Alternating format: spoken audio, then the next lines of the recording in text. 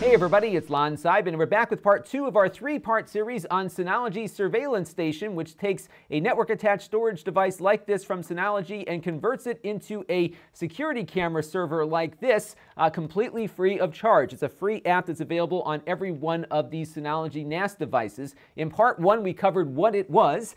In this edition, we're going to look at how to install it and how to add cameras to the mix. And in our next video, we'll look at some of the more advanced settings like motion detection and some other things as well. Now, I do want to mention, in the interest of full disclosure, that this is a paid sponsorship from Synology. They suggested things to cover in this series of videos, and they're also reviewing this content before it is posted.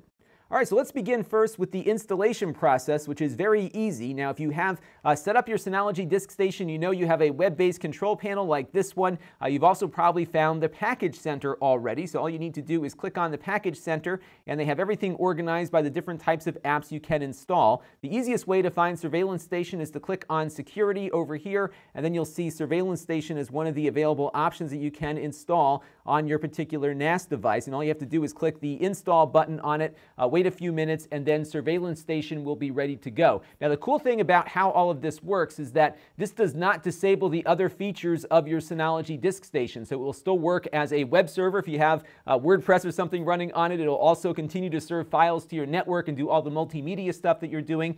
This is just another application that can run on top of your Synology operating system to add additional features to it. Now, before I started recording today's video, I did get a wireless camera set up in my living room, and one of the cool things about Surveillance Station is that it supports about 5,000 different cameras, but that also means there's about 5,000 different ways to get those cameras connected to your network initially, and they have to be on your network for your Synology NAS device to be able to connect to it. So I do recommend that you get your cameras connected with a static IP.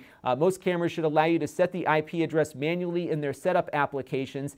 Some routers allow you to do that after the fact as well. So for the example, the camera that I set up upstairs, I've now got it connected to my network. I happen to be using a Synology router in the house, and they actually make this process very easy. So I've got my two cameras here selected, and I can just add to address reservation. And what this means is that every time those cameras get up on my network, they will get the same IP address every time. And that will make it a lot easier for the server in here to find them, because the way this works is that your disk station will connect directly to those cameras, not the other way around, that it needs to know where they are on the network. Okay, so now that we have the IP camera on the network, we need to go into our Surveillance Station software and configure it, and you do that by clicking on the IP camera icon here. Now, before we go further, I do want to mention that there's a couple different ways to manage your Surveillance Station. So you can connect to your NAS device with a web browser like we were doing before, but there is also now with Surveillance Station 8.0 a native Windows and a native Mac client for Surveillance Station, and those will perform a little bit better than the web version will, so that's what we're using here. You can find the Synology Surveillance Station client on the Synology website at Synology.com. You just go over to Support, go over to the Download Center, you select the type of NAS device that you have, and then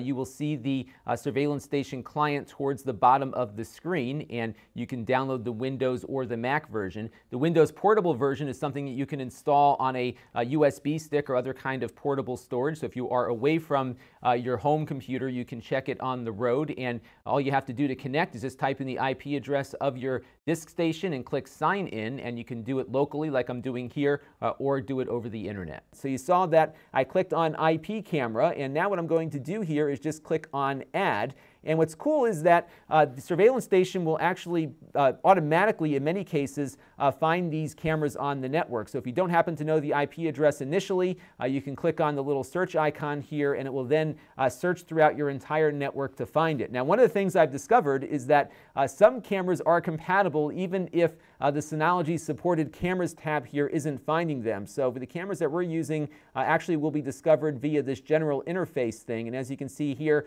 we have two cameras that it found on the network. 195 is the one we just installed earlier, so I'm going to click OK here, and it's going to fill in this information. Likewise, if you set up that static IP, you could just type in the IP address on here. And what I'm going to do now is just type in the username and password for that camera. I'm going to click on Test Connection to see if it finds it on the network, and we're going to let that run real quick. It's going to try to log into that camera, and you can see we got a checkbox next to it, and we can click Finish here, and it's also going to give us a preview of the camera as well. So I'm going to click Finish here. It's going to add that camera to our mix, and now we will have 2 cameras on our Synology home surveillance station here.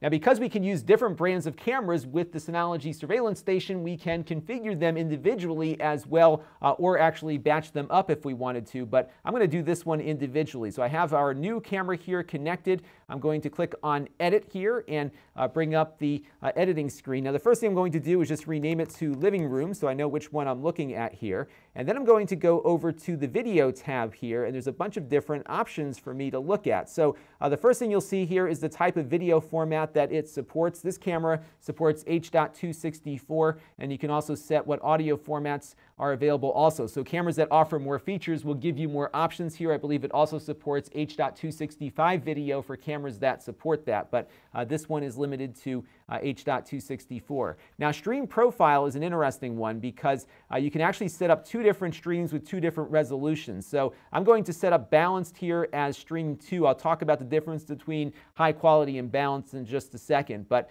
stream 1 is going to be our high quality stream, and as you can see, I have the option to go up to 1080p on that, which I'm going to do. I also have the ability to set the frame rate on here also, and this is an important decision to make for a couple of reasons, because the higher the frame rate, the more space these recordings are going to take on your hard drives installed on your NAS device. So you have to kind of think about what amount of fluid motion you need versus what kind of storage space that you have. So typically 15 to 20 frames per second is fine, but if you want a smooth 30 frames per second recording, you have the option to do that. Just know it's going to occupy a lot more disk space in the process, because really going from 15 frames per second to 30 might actually double the amount of storage you need per minute, depending on what's going on in the scene. So we're just going to go with the happy medium here of 20 frames per second.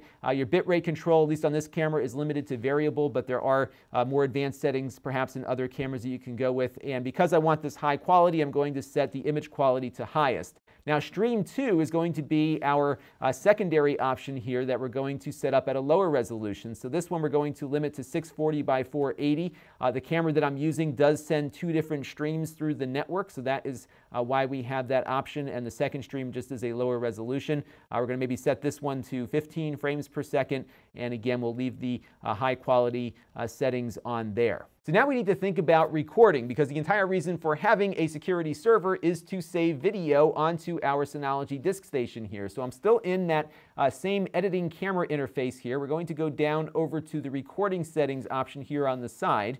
And as you can see here, we've got a whole bunch of things to think about. So right now, it's got the option to save a video every X number of minutes. And right now, mine is set to save a video every 30 minutes. So what it's doing is it's recording continuously, and then every 30 minutes, it's going to basically make a break in that file and save it to the disk so I can run it on the mobile app that we looked at in the last video. So there's a interval in which it will save the full video file that it's recording. And you can change that to something as low as 5 minutes or something as large as 240 minutes. But just for the sake of sanity, sometimes having things broken out into 30-minute increments makes a lot of sense. Now, pre-recording and post-recording are related to motion events, and we're going to cover motion detection in more detail in the next video. But in a nutshell, what can happen is you can have it record only when something happens in front of the camera, but you might want to see what happened a few seconds before that motion event was triggered, and maybe things happening a few seconds afterward, and that is what pre- and post-recording means. So I could set it, for example, to give me 30 seconds before and maybe 25 seconds after or something if I wanted to do that. That's an option you can set on here. Although, if you have a lot of space and stored on your NAS device, my recommendation is just to allow it to record everything so you can get a full context for what's going on in and around your home or office. And a good example of that is what we did in the overview video where we saw the mail truck pulling in and the mailman coming to the door. That was really helpful just to see exactly when he arrived and how he arrived. So that was just something to think about as we're working through the rest of this process. Now right here you've got 2 options for how to manage space basically on your drive here. So one option, and you can actually do both of these things at the same time, is to keep the files within X number of days. So right now this is set to keep my recordings for 30 days. So when we get to day 30, day 1's videos from 30 days ago will get erased, and then it will keep recording. So basically it just keeps rolling through and keeping 30 days back as you're going. So it'll erase things from 30 days ago and then continuously recording as we move forward. So you can do something like that. Another option is you can limit the physical size of the recording. So you could say when we get to 10 gigabytes of storage, begin erasing the older stuff so that we can just stay within those file limits. And those are decisions you have to make based on what your particular situation is. My preference is actually just to keep 30 days worth of recordings and make sure that I have enough space on the drive to accommodate that. You can make some estimates by clicking on this button here to figure out exactly what 30 days of recordings means for disk space, and you can maybe run that to kind of get a better idea as to how much you can store based on what you currently have. And if you're using this to store files as well, you probably want to think about how much space you want to have available for other things on the drive too. So a lot of things to think about and to calculate here. And this will again vary based on the kind of recording you're making, the resolution, how many cameras you have. So those are all the things that go into setting up your surveillance station. But the good news is you can go in and kind of adjust this over time if you need to do that. You also have the option here of customizing the folder name and the file name prefix. So I could say we're going to maybe append living room to the front of every file before it is written to the disk. So if I want to go in and look at these files manually, I know exactly which camera I'm looking at. And then, of course, we can set where those recordings go to. So that is the recording section. Live view settings are pretty self-explanatory here. So the video source, I like to just have it go from surveillance station, but you can also feed directly from the camera. So any adjustments you've done to the picture within surveillance station would come through this way, or you can just get the raw image from the camera. The stream setting I have right now set to balance, which is the lower resolution setting, but I can, of course, set that to high quality because maybe I'm in my house looking at the live view on my computer. But if I'm away from home, I can change the settings for what the mobile app will see. So maybe on my phone, I just want to get the 640 by 480 version that we configured earlier, so I can set the mobile version to use a lower resolution playback when I am looking at the live view there. And we also have advanced live view, which allows you to maybe bump up the resolution if you get a notification of an event. So for example, if I set this to event detection and say anytime something happens in front of my camera, even if I'm on mobile, switch me up to the higher resolution so I can get a good idea as to what's going on when I'm on the road. So they thought a lot about some of the scenarios where you might want to get something a little higher resolution if something crazy is happening on your network. Now, more advanced cameras have some settings that you can configure inside of the optimization screen here, and my camera doesn't support any of these things, but if your camera does, you can do things like mirror and flip and rotate and do some exposure controls.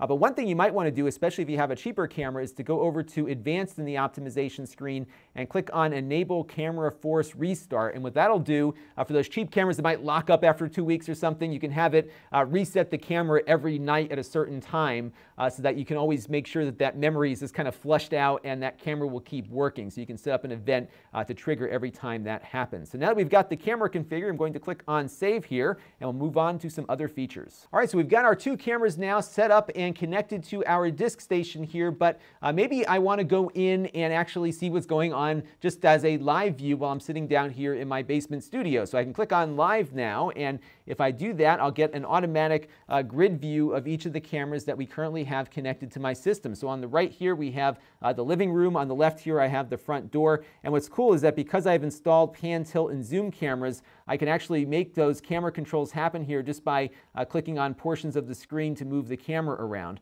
Now, you may not be satisfied with the layout I have right here, so there are ways to customize that. So right now, it's just on the automatic one. It's got 2 cameras, and it gives us 4 available spots, but maybe I want something a little more customized for what I'm doing. So I can go into this management link here. I'll click on it again so you can see it, and that will pull up this menu here. I can click on the plus button, and I've got some customized layouts that I can use to configure things. So maybe I just want a single one-up view of the front door. So I'm going to maybe just put the front door in there, and I'm going to call this one front door. And I'm going to save this one, and what I'm going to do now is add another one called living room, and then again I'm just going to have the living room camera be the sole camera on that option there. And so I'm going to take that living room camera, just drag it over there, and I'm going to click save again. So now I've got 2 different options here that I can switch between. So if I go close that menu and then go over here to front door, I now have the front door front and center, or I can switch over to the living room, or I can go over to auto. And even though I'm only looking at one, for example, in this instance, it's still recording the other camera. I'm just choosing to look at this one close up. And again, I can still do all of those same controls I did before with the pan, tilt, and zoom. And of course, I can always go back to my auto mode here if I just want to have a standard layout. You can also zoom in on an individual camera just by double-clicking on that camera's image in your layout. You can also have it go full screen as well if you want to have a little more screen real estate for your cameras. Right-clicking will bring you back to the main screen.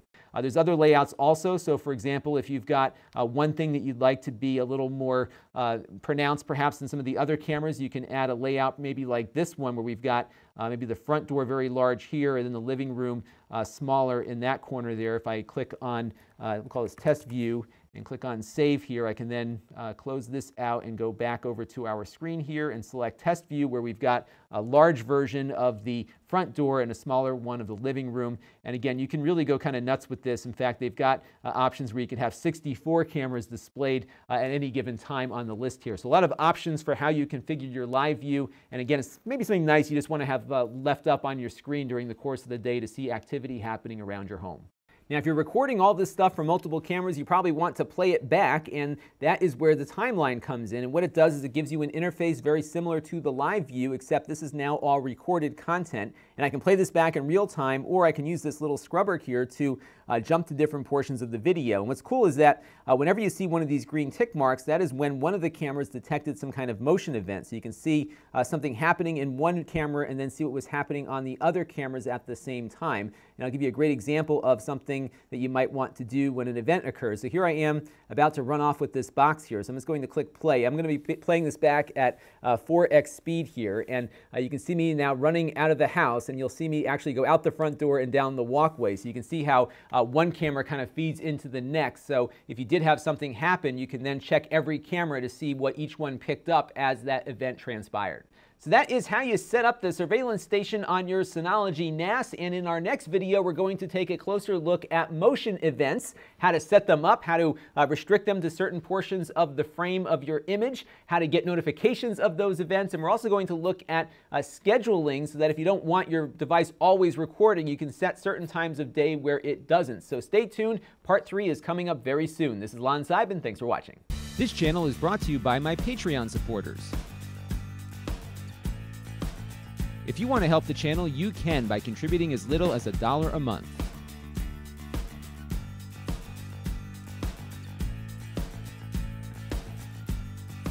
Head over to Lon.TV/Patreon to learn more.